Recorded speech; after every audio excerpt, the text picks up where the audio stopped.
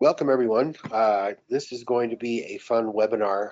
Let's go ahead and give people another minute or two to jump in, and we'll start promptly in about a minute. We'll get this thing going.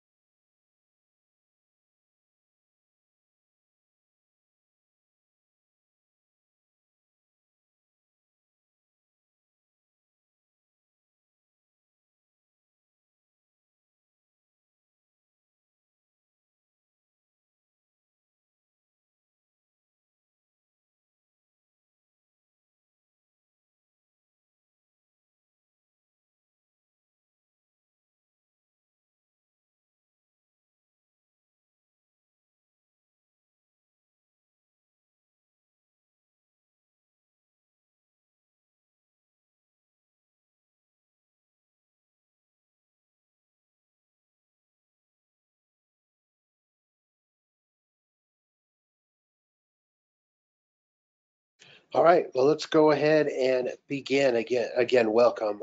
Thanks for joining us. This is a busy time of year, and we're glad we could get you on. So we're going to introduce Haley and Jordan in a second. Before we do, I wanted to give you a little bit of housekeeping. If you look on the right-hand side of your screen as we use GoToWebinar for this broadcast, you'll see that there is a control panel, and there are a bunch of little gray bars. On the left of the gray bars, you'll see a triangle. You can hit that triangle, and it will expand that specific section. The two I wanted you to really focus on is I just started a chat for everybody, so we can get in and we can do some chat if you guys want.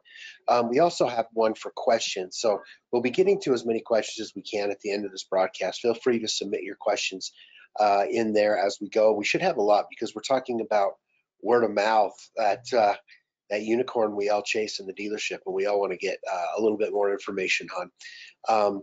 In addition to that, we're going to be sending this broadcast out to everyone who registered for the webinar, as well as we'll put this on the community so that you can access it on drivingsales.com as well. So without further ado, let me introduce Haley and Jordan. I'm going to let you guys take over and drive. I want to get as much of this content as we can. And so, yeah, take it over, guys. Perfect. Thank you so much, Bart. We're really excited to be here today to talk about this webinar. We'll just introduce ourselves really quick. My name is Haley Sontag. I'm a marketing manager here at Podium, and I'm joined by Jordan Reed. He is Director of Auto. He's our expert in that industry, in that field, so we're really excited to have him and his experiences on the webinar with us today. So just a quick agenda. We're going to be talking about, obviously, how to win customers and influence word of mouth. And we'll first talk a little bit about why word of mouth matters and kind of the theory behind it. But then we want to get down to some techniques, including real world examples that you can employ at your dealership today. And you'll notice too that we have examples from many different industries. They're not all auto specific, so hopefully you'll get some new ideas that maybe you hadn't thought of before that other industries are doing that you can incorporate into your dealership as well. So without further ado, we'll get started. All right. Well, yeah, I'm happy to be here today. This is a great subject. We'll just jump right into it. Look, if you look at your own personal life, we love to talk about the things we love, right?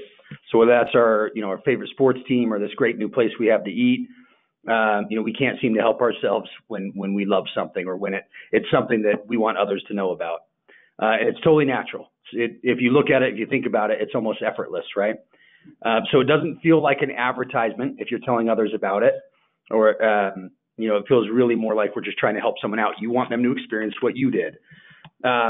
So it's our way of relating to one another, and it's really one of the ways we build commonality. So anyone with a local business knows this instinctively, but really you live and die by the word of mouth, right? So a recent study found that a staggering 90% of purchases are influenced by word of mouth.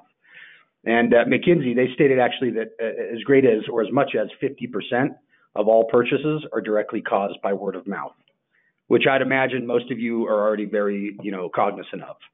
And while we live in a world where, it's a digital age, we can easily start to think of word of mouth in digital terms, such as social reviews. So the reality is that really most word of mouth is still very much analog. So Andy Cernovitz, he literally wrote the book, called Word of Mouth Marketing. He says that still today, only 20% of word of mouth is really happening online. So the other about 80% is still happening offline, which is pretty fascinating. So as much time as we spend interacting with others online, it really still pales in comparison to our live interactions with others. In fact, so the average working adult has 27 conversations per day, lasting about 10 minutes each, compiling of about 5,000 to 7,000 words. If you really break it down like that, it's pretty incredible. It's within the thick and thin of these interactions that the word of mouth really weaves itself almost, imperceptibly into a tapestry that really shapes the way we engage the world.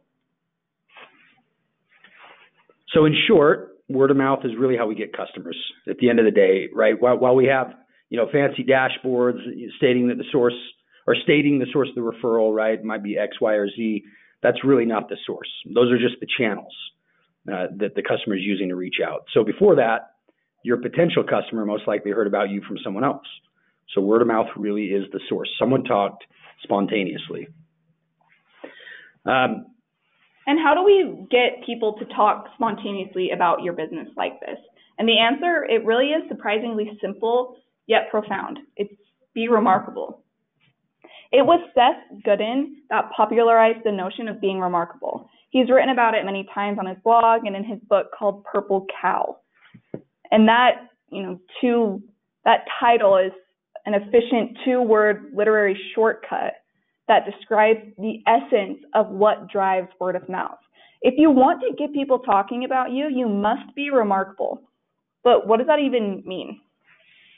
By definition, being remarkable means that what you're doing is worthy of remark. It's worth talking about. Let that sink in. Seriously, this idea alone can change your business. It's so simple, this concept. If you're doing something remarkable, by very definition, people will talk. If not, people won't. We are efficient beings. We don't have time to remark on things that are average or expected. Something that we joke about here in the office is that people don't go up to a friend and excitedly tell them, oh, that sandwich tasted exactly like I expected and it would and the way it always does. Or they don't say that the bank teller was able to withdraw money from my account and hand it to me. Or the product was delivered on time. It just doesn't happen. Even if our experience was good or adequate and it measured up to our expectations, we don't take the time to remark on these sorts of things. Life is too short. It's only when something is truly remarkable that we take the time to talk about it. And it seems that once we start talking, we can't stop. So look, there's many ways a business could be remarkable. There's a ton of different options: product quality, design, speed of delivery, personality, even humor and cost, right? But, I guess this is a very broad topic, and that being the case, we really want to focus on, one of the quickest and easiest things to change that really has the greatest impact. So we're going to focus on the efficiency here, which is the customer experience. So look, as far as remarkable experiences, look, we've all had them. They seem to come out of the blue. We're taken by surprise. We wake from our normal, sometimes boring days and routines, and we see something different that actually makes us feel like we want to keep going back. So you think about your last remarkable, customer experience. What was the result? I'd imagine you told friends about it or someone, right? Did you write a review? Ask yourself, did you increase patronage to that business? Did you keep going back? How many people do you think this influenced? Remember the first time someone, for example, at a restaurant remembered your name, right? Right then and there, You're like, all right, I like this place, right? Did they ask you if you wanted the usual? Makes you feel comfortable. So how many times have you gone back there? How about that time you called, a retailer expecting to get a pre-recorded message and someone picks up and asks, hey, how can I help you? And then they did, right? You almost don't know what to say in a situation like that. So before we take a deeper look into what's remarkable overall here, it's helpful to know what remarkable isn't. We all have our ideas, right? But let's set some boundaries around the topic. So Seth Godin would tell you that this isn't just being noticed. This dog here wearing the pink cowboy hat will get you noticed, but it won't it won't cause others, I should say, to remark. So in today's world, there's really plenty of odd and strange things designed to catch our eye. And so while these things may be successful in getting a small percentage of our attention, I think, they rarely achieve remarkable status. Look, being remarkable isn't just being different. In some ways, every business is different from its competition. The difference between, Coke and Pepsi, right? The Toyota Prius is different from the Honda Insight. Being different really is just that. It's different. It doesn't make your business remarkable unless those differences really lead people to talking. Now we want to pause for a second and put in a little word of caution. You want to be careful because this door swings both ways. But it's also worth noting that you don't get to decide what people talk about. And if you're remarkable, they'll talk. If not, they won't. However, if you're terribly remarkable, they'll talk more. People are twice as likely to talk about a bad customer experience than a good one. But we know that if you're attending this webinar, a terribly remarkable experience is not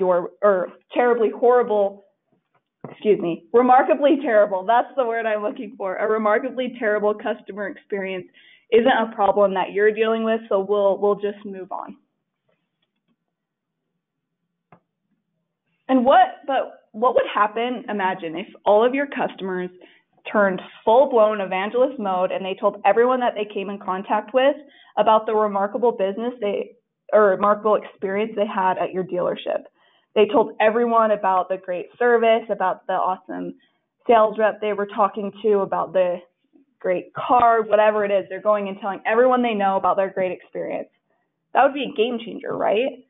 You would probably need to quickly take the focus off how to get more customers and try to figure out how to handle the customers that seem to be flooding your front door and onto your website. And that's a problem we all dream to have the luxury of solving, too many customers. But let's stop talking theory and get into practice. We're going to review some common plays in our Be Remarkable free playbook on our website, and we're going to bring them here. And along the way, we'll share some stories of businesses that have been remarkable. So number one is listen closely. Consider this. You may be already doing something remarkable and you don't even know it. So before you go crazy with brainstorming meetings and filling spreadsheets of ideas of how to be remarkable, and you get the whole company together thinking of all these different ideas, you might want to stop to listen closely to what your customers are already saying about you. If you're already doing something remarkable, chances are that your customers are pointing it out. Reviews are an obvious place to look. Yes, you have to read them, and yes, it's good for you. And don't just look at the positive ones. This might be a chance to right some wrongs, and we'll talk more about that a little bit later. But it's a fruitful exercise that you should do regularly because it helps you see the forest for the trees. Oftentimes, it can get so easy to get caught up in the day-to-day, and it becomes hard to spot patterns in your customer's journey, but they're not having this problem. Another place to listen is new customers. What are they asking for when they first walk in your doors or they first chat into your business? What do they expect? If your business lives on referrals for new customers, which is a lot of businesses, this is a necessary place to look because everyone who walks through your door has been coached by a customer that has come to your door previously. So what did that repeat customer or previous customer tell this new customer that got them in the door? They already have an idea of what makes you remarkable, and your job is to lure it out of them. Gather feedback from your new and repeat customers, either directly or indirectly, to find out what attracted them to your business. Number two is look beyond the obvious.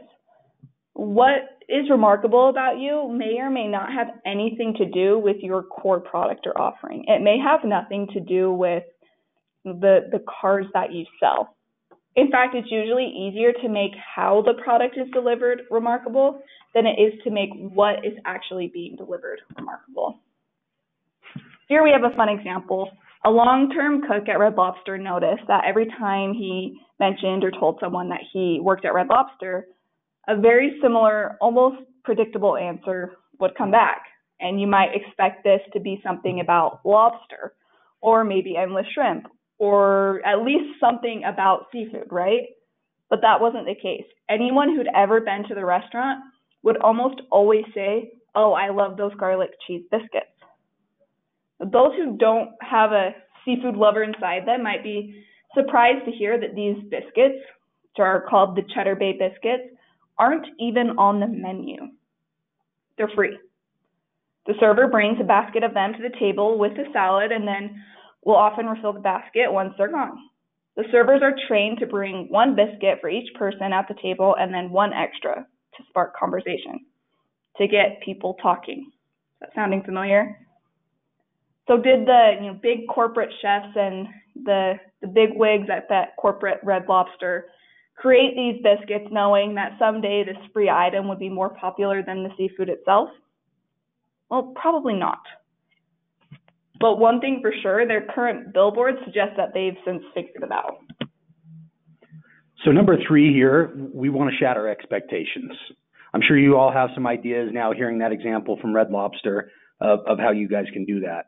It's important to state first that expectations really are relative. A fast food restaurant, it doesn't have the same expectations as maybe a Michelin star French restaurant. And because of expectations, the French restaurant might have to go so far as to keep track of your last visit. So they can maybe pour you a glass of wine the next time you come in and put that on the house, right?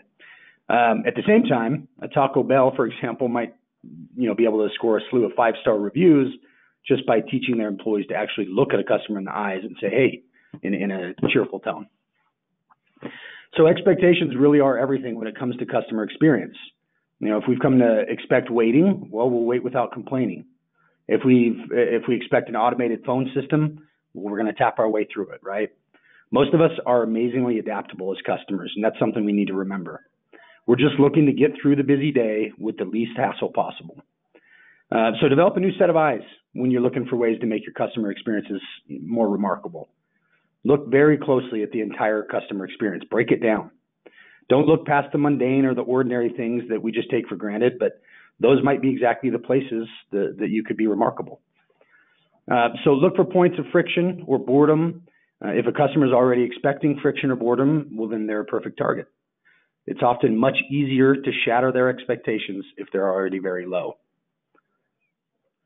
What, for example, could a gas station do to shatter expectations? Upon first sight, this Beaver Valley Chevron off of the exit 109 on I-15 in Beaver, Utah, doesn't look like much. In fact, it looks like your average 20-year-old gas station, right? It's a perfect model, though, in shattering expectations. So what they do is so simple that we're really not sure why every gas station hasn't figured this out yet. So first, quick quiz question. Where do gas stations make most of their profit? If you said in the store, you're right. Obviously, gas doesn't do much, right? In the store, where the high margin items are, everybody knows that's where they make their money. So follow-up question. Why are gas stations letting their customers stand at the pumps for several minutes performing a mundane task when they could really be in the store instead? So that's what the good folks at Beaver Valley Chevron wondered as well. So they decided to turn the clock back to the 50s and become a full-service gas station. So when you pull up to the station, a nice guy with a name tag on will come out and meet you at the car, and he says, hey, I'll pump it up for you. How much do you want? After you swipe your card, he not only pumps your gas, but also washes your windows as you stroll around in the store, only to find they have a DQ, which seems to always sound good no matter what time of the day, right? So outside the small service they offer, the Beaver Valley Chevron is the definition of average with an older-looking facade and a small store when compared to some of the newer, mega stop stations that you see. Nonetheless, they really do have quite the following amongst travelers. through this sparsely populated area. In fact, if you're traveling through there, it's sort of expected that you've got to stop. So while we can't confirm exactly how well this gas station is doing financially, their 439 4.5-star review average compared to the station across the street, which has 44 reviews, it really does say something. Also, social media is really littered with pictures of people taking selfies with these guys at Beaver Valley Chevron. And all these things are just them being remarkable, right? So, and if you can see, yes, that's Steve Young. Number 4 here is defy the laws of speed and time. The old adage goes, time is money. We all know that. Dealerships, you're all very busy. If you could make things more efficient and use your time, to do as many things as possible, it would be awesome. If there were just 5 of me, I think that I would be able to get a lot done. Time is money. And another way to be remarkable and add more value to your offering is to do things faster than expected. We mean like way faster. The Cleveland Clinic is a remarkable healthcare system in Cleveland, Ohio. They have some of the top doctors in the world, and they attract patients from all 50 states and about 180 countries.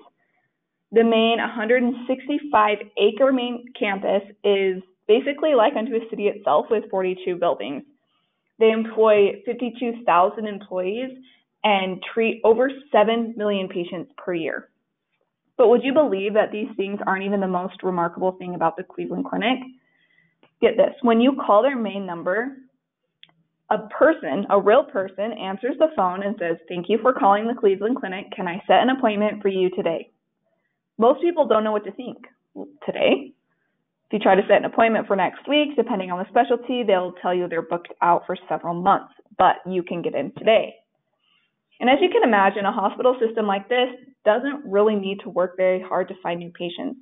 They could probably rest on their laurels if they wanted to, but they haven't. They have optimized their entire system around same-day appointments. If you call before noon, you'll get an appointment that day. If you call later, they'll set you up for tomorrow. And once you're in, get ready for something even more remarkable. If you need lab work or scans, they'll also schedule those for you that same day. And you'll sit down with your doctor and go over the results the same day. And if you need surgery, well, you guessed it, it'll usually happen today. You don't leave until you have answers, treatment, and a course of action. And they're optimized to make all of this happen today. How does this compare to your local healthcare system? I know it's different from ours. Yeah, so we've been speaking about some, other industries and some general things as well that are very helpful. But now let's talk a little, specifics for you. Number 5 here: get out of the showroom. So over the last few years, if you think about your own life, there's really been a shift in the way we live our lives, right? So technologies such as the smartphone, internet, apps, look, they've all been around for years, but it hasn't been until recently that there's really been a tipping point in our expectations as a consumer. So technology has really enabled us to live our lives, in between. In other words, we, think about it. We can order something from Amazon in between meetings at work. We can set up an appointment to have a glass chip in our car repaired in between the gym and picking up the kids. Now, we can get our teeth straightened without ever seeing an orthodontist or leaving our home. Every day, more and more, we're able to take care of our business while really taking care of our business all around. So savvy companies have recognized this shift. I would ask you guys this: have you guys recognized it? They've realized that we really no longer want to visit the showroom. We no longer want to get chased down by a salesperson while we're still browsing. We don't want to wait in the line. We don't want the showroom to come to us, or we do want the showroom to come to us. We want to set the terms. We want to engage when we're ready to engage and not when the salesperson is ready to engage us. The showroom has moved into the living room, and I'm sure you've all seen this. And while the world is still catching up, businesses that adapt have the opportunity to really be remarkable. So over the last 50 years, Van Horn Automotive Group, which I'm sure a lot of you are familiar with, has successfully grown from 1 car dealership in Plymouth, Wisconsin, to 15 dealerships across Wisconsin and Iowa, with another one on the way. So 5 of these dealerships have opened in the last 2 years alone. So Tina, who's in charge of solving the communication challenges that arise with fast growth and the growth they've experienced at Van Horn, She said in a recent interview, we're always trying to make sure that all of our customers have the exact same experience, regardless of what dealership they're dealing with. So she uses Podium and a handful of other tools to manage the chaos and provide, a really consistent experience across the brands. As customers' needs have shifted and shopping behaviors have changed, Van Horn has really had to be innovative in how they interact with customers. So Tina says, one thing that's been huge for us is we've made all of our landline phone numbers textable in our dealerships. And it was just crazy after we did that, the amount of messages we didn't realize that we were getting from our customers. It's been a huge new source of communication for us. There's been a huge change, even over the last 12 months or so, with the customer desire to text and chat instead of being on the phone or emailing. Again, something that maybe you guys have started to notice. There are trends there. Because of the shift in customer expectations, Van Horn has consolidated their internet sales department into one central hub. So that enables them to better train, their individual employees on how to best interact with a customer over text or chat. So with all these changes, Van Horn Automotive Group has only been able to provide consistent experience across all stores. I should say they not only have been able to do that, but they've also been able to respond to new leads from any source in a really remarkable 15 minutes or less, which is pretty crazy, especially in the we want it now economy that we live in. So if that's not remarkable enough, their next goal is to really figure out how to create a situation where a customer never needs to come to the showroom.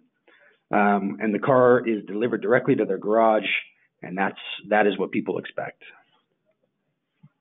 So one more example here, as far as shattering expectations go. For most people, getting new tires is really a painful experience. We've all been there. So they can cost as much as a high-end smartphone, but bring us so much less joy. In our mind, we imagine the experience of waiting in line, making a decision about things we don't really care to understand, and really waiting in the waiting room. Usually isn't, or usually full of worn-out chairs with the TV blaring the news, and all the other things you experience, like cheap coffee and old rubber and things like that. So on top of this, we know the expedition will take a big chunk of our day. So Jack Williams Tire, even though they're a 90-year-old tire shop, they have 36 retail locations in Pennsylvania, and they thought they wanted to make some things different. So it's not like most 90-year-olds to try something new, but Jack Williams Tire is trying to bring the showroom to the customer with their remarkable new mobile tire shop. So for a small fee, around $10, you can avoid the showrooms and get a set of rubber wherever you are. It only takes as long as handing your keys to the technician. Anthony Lucci is the marketing director of Jack Williams Tire. He says not everyone out there loves shelling out money for tires, but it's a necessity in order to stay safe and not have a blown out tire on the road. So he adds people are always short on time. And whether it's a soccer mom and they're juggling kids' schedules, or a business professional going into different meetings, we just want to try and make it easier for the customer to get the things done that need to be done. So look, the beauty of this innovation is the remarkability is built in. When you step out of the meeting at work to hand your keys off to the tire shop in the parking lot, every person is going to want more.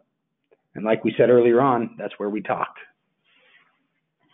Too many businesses take kind of the foolish fisherman's approach to losing customers. They believe that if they lose a customer, it's no big deal because there are plenty of fish in the sea.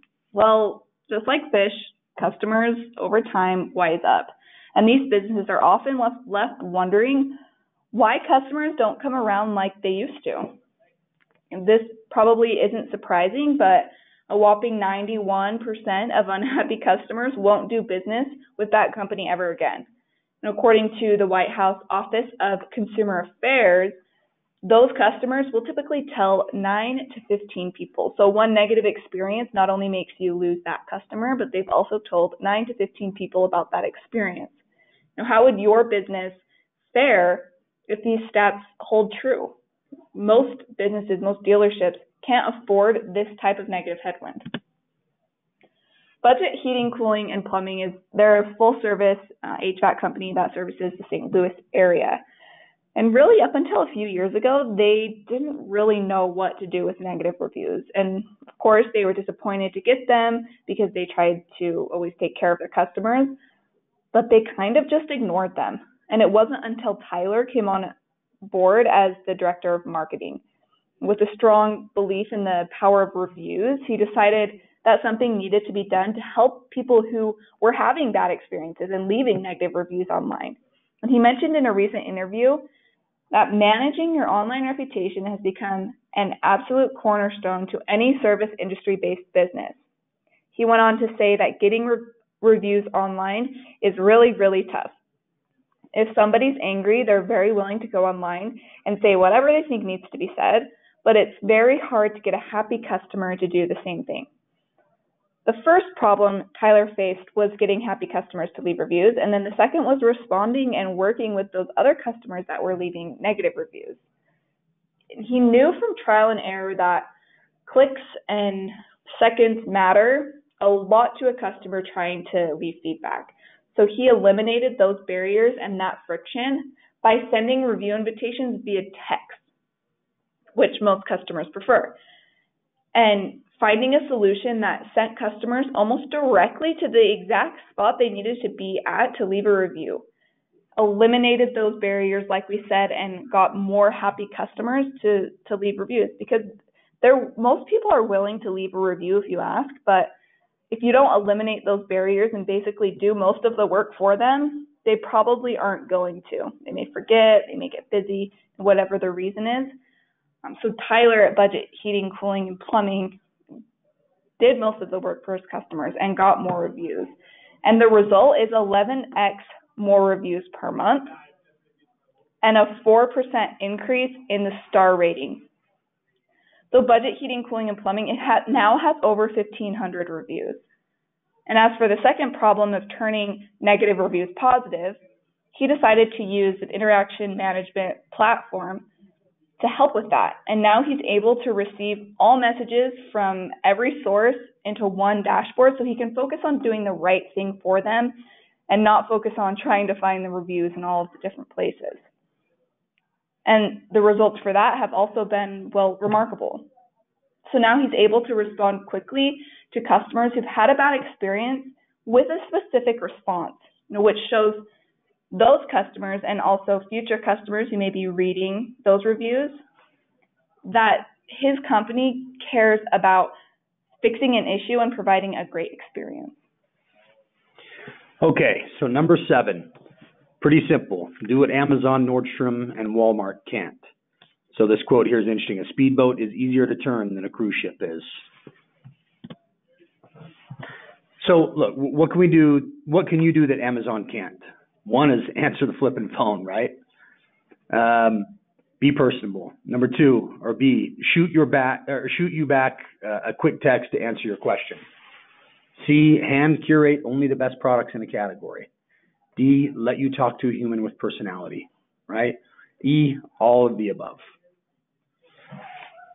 Okay, so look, if you guessed E, all of the above, you're right. Amazon can do many amazing things with their revenue, infrastructure, technology, all that. But really, there's several things that they'll never really be able to do that you guys can. So these are the reasons you'll be able to be remarkable in comparison. So McGee & Company, it's a fast-growing home furnishings retailer and interior design company founded by Sid and Shay McGee in 2014. So due to the design genius of the founders, they've been experiencing 80% year-over-year growth and now have a destination storefront in Costa Mesa, California. The largest growth has been on their e-commerce site, where all the items are hand-curated by Shay, who's the creative director and co-founder of the company. So what's remarkable here is, the growth is what happened during a time when Amazon has focused on 2-day and even next-day shipping, right?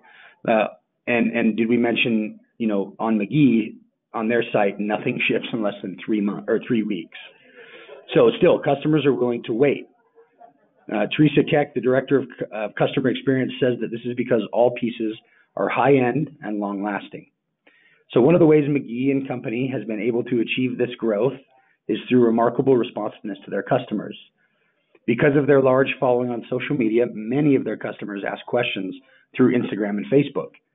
So they've used an interaction management software to pull all of this together and also allow their customers to text them. So Teresa says they want to make sure that they're always available to their customers. They know that when a customer has a question about an expensive piece of furniture, it's really important to answer those questions as soon as possible. Teresa points out our goal is to respond to our customers in 4 to 7 minutes. So they even coach their employees on the tone to match how Shay consults with her customers. So Teresa says the strategy has been incredibly successful because it's really not what you'd expect. So when you reach out via social media because you have a question about something in particular you've seen on a post, and that company actually answers you back within a couple of minutes, you're like, okay, wow, these are real people, or this is a real brand, and they really do want to be in touch with me. Okay, this is the last tip that we have. We've already talked about how customers are expecting the showroom to come to them, but we want to take that idea even one step further. Some customers don't even want to talk to you unless it's wherever, whenever, and however they want it. To help emphasize this point, let's call back some of those friends we've already heard from. So Anthony from Jack Williams Tire says a current trend is that people don't want to talk on the phone as much anymore. Brent from Valley Immediate Care says that you need to catch people wherever they are. Patients want to be met where they want to be met, when they want to be met, with whatever services they desire. And Tina from Van Horn Automotive Group would add that you need to meet the customer where they want to be met. It sounds like these remarkable businesses are converging around the same idea. It's no longer on their terms. It's on ours as the customer. And anything you can do to meet the customer wherever, whenever, however, will be a step toward remarkability. So we've said a lot of different examples. We've had a lot of different tips. But this isn't really the end. This is just the beginning. Well, at least for you. And hopefully these examples have given you some inspiration and sparked some ideas of how you could be remarkable and kickstart the word of mouth engine. And we wish you well on that journey. Since we began with a Bonnie and Will Ferrell quote, it seems only appropriate that we should also end with one. So let's give them something to talk about. That's everything that we have for today. We hope you learned something, even though some of the examples were from industries that maybe you're not used to hearing about. And we're grateful for everyone who joined us today on the call, taking time out of your day. And we'll turn it back over to Bart to see if we had any questions come in. Haley, don't feel bad about those outside of the industry ones. I think those are awesome. What I loved about that is none of those were really sexy Silicon Valley companies doing crazy things. We had a plumber, a tire company, a hospital. These are pretty much old school, established, mature business industries that were doing unique things. I think it's really interesting examples you brought up. Yeah, I mean, local businesses really have a huge advantage, over these sexy Silicon Slopes or Silicon Valley tech companies. So we hope we portrayed that. So can you can you go back to the first one? I think what you've done is built something from beginning to end that really feels like it flows. Because always whenever I get this kind of insight, I want to know what do I do first? And it seems like a good place to start would be look at what your people are saying about you right now in your reputation.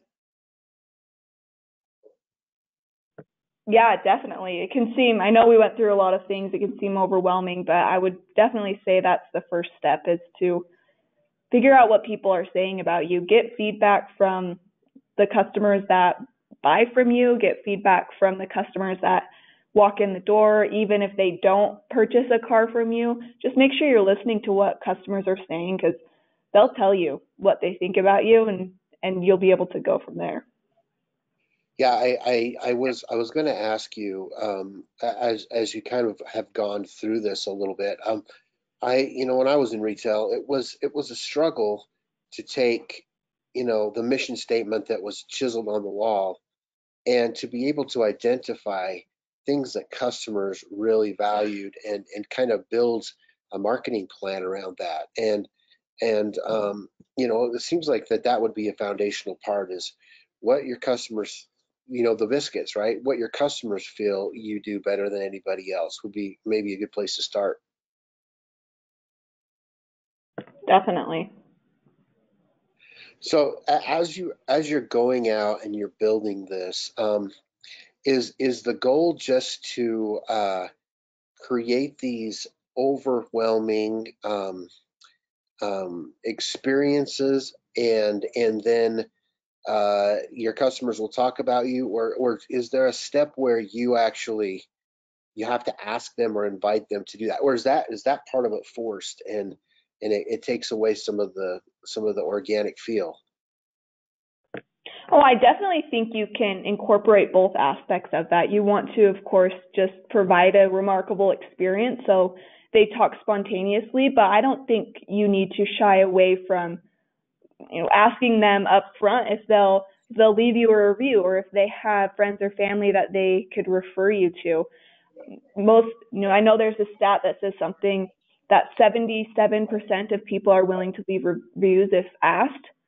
So kind of going back to what we were saying, you want to make it really easy for them, whether it's the referral process or giving you feedback or leaving online reviews.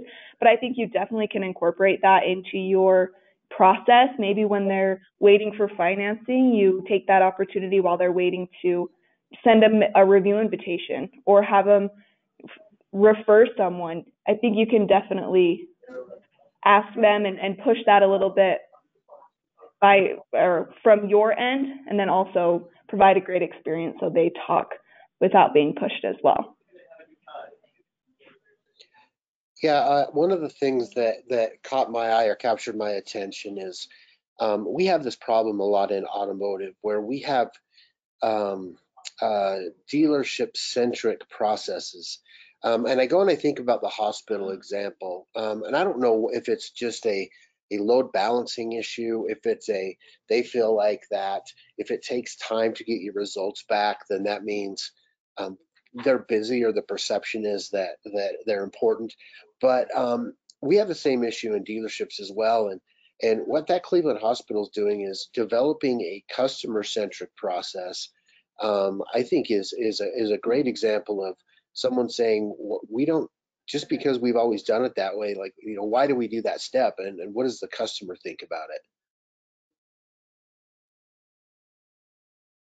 Yeah, for sure. I'm sure it wasn't easy for them to implement a strategy around same day appointments, but they felt like that was going to be something that makes them remarkable. And they were right. They implemented that and probably had to do a lot of training and change some things around, but it's really worked in their favor. And in the long run, it's ended up being more convenient for them and for their customers as well. That's a good point. Right. Well, thank you, Jordan and Haley, so much for this. I really enjoyed that we were looking outside of automotive. And once again, I like that we were talking about some pretty old school businesses that have managed to do some remarkable things. Thanks a lot, you guys. Thanks for having us. And thanks everyone for joining. And yeah, I was going to say the same. Thanks, everyone. We will have this available on drivingsales.com. We're also going to send out an email to anyone who registered. I know that it's kind of hard sometimes to get in front of a computer and actually pay attention for a webinar when you're trying to conduct business. So we're going to make sure that this is available for you, so you can go back to maybe something you might have missed, or something you want a little bit more clarity on. And so thank you for attending. Thanks, guys, for hosting this, or for giving us the content, and we hope to see everyone on future webinars. Take care.